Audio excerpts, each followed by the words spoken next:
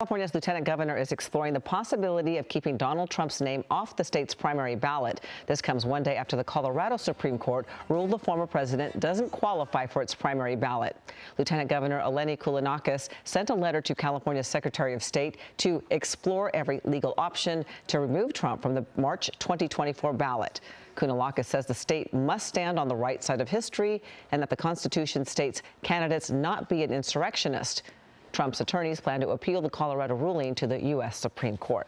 Hello, I'm Mark Brown. Get more great ABC7 content by clicking the subscribe button for our YouTube channel and download the ABC7 Los Angeles streaming app on Fire TV, Android TV, Apple TV, and Roku to watch on your TV.